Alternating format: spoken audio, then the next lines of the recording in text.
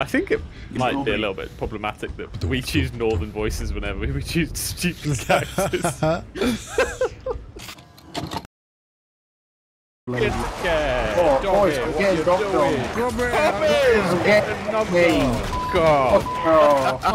you. You want something? You! Oh, mate! Make fun of who's laughing now? It's me, I'm still laughing. Are you sick of the current gaming drought and you're looking for something new to play with your friends? Now, if I were to say the phrase Warhammer 40,000, you're probably picturing that one Henry Cavill interview. Let's talk about what you guys personally geek out about. Henry, let's start with you. The easy answer is Warhammer 40,000. That is my jam. And you'll be reacting in one of two ways. One, you adore everything Warhammer and you're ready for any tidbit of information regarding the Emperor or which army I've gone with, so you can tell me yours. Or two, you're just about ready to tab out because 40k is a step too far down that nerdy rabbit hole. Well, whichever camp you're in, I implore you to give this video a shot because today I'm going to be talking to you about Darktide. Darktide is a gritty first-person co-op shooter with up to 4 players per team and a number of classes and races available, which you can customize to your liking. Each class comes with their own set of benefits, skills, and associated weapons. The 4 different classes are Sharpshooter, Psychonetic, Preacher, and Skullbreaker, which can fit into any number of different playstyles. The phrase used by the developers is high-octane hybrid combat, and that would be a mixture of gunplay and melee weapons. Melee? Melee? Melee? Melee? Your guess is as good as mine. Melee.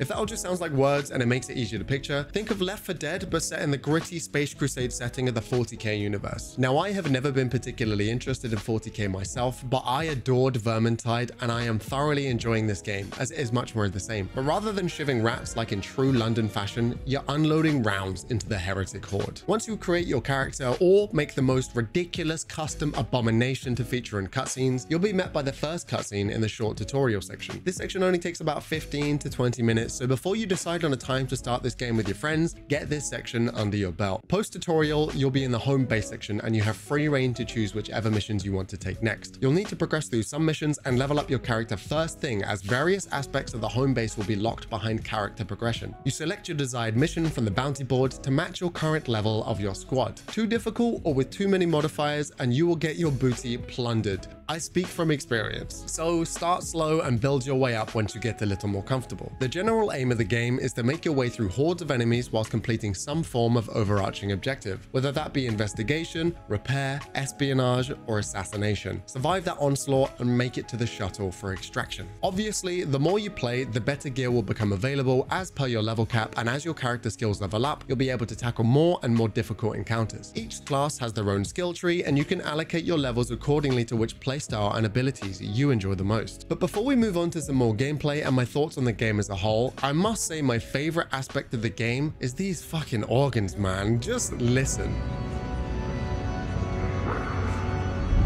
How do you invite again? Also, why do the organs go so loud? I mean, so hard. They're so good. If you're enjoying the video, please consider liking and subscribing because it's totally free and it really helps out the channel. Didn't mean to fucking punch the desk. Ow. But back to the video though, you can take this game as seriously as you want to. If you want to have the perfect comms and team composition, you can do that. And if you want to grind out some seriously heinous weapons and skills with min-max stats and perks, by all means, dive in. Or if you're like me and you've skipped every cutscene related to the story, yes, there is a story to this game. You can spawn into a run as 4 Ogrins massively under-leveled with nothing but your wacky stick and your will to have a blast.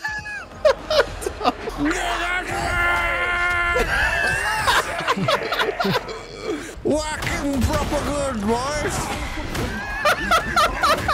Whacking proper good lad. Proper tingly lad. Oh, proper look a lot of this and yeah. This is what I live for! That's what the doctor ordered! Whack! Clap them up, lads. Stop it yourselves!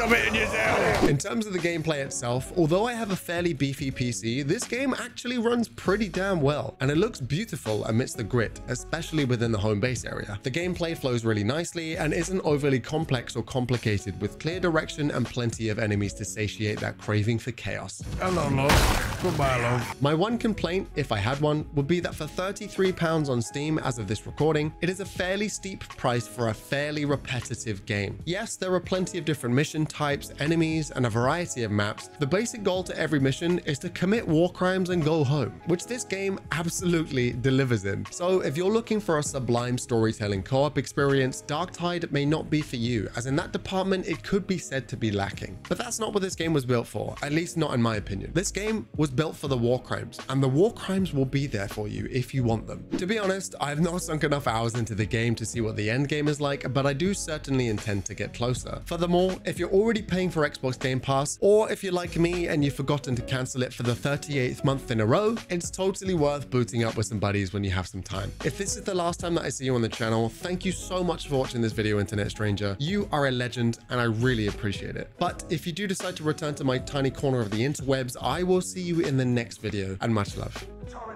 Took it off my toilet. Take up so much of the screen. What are you counting on your fingers, Tom? How many fingers have got?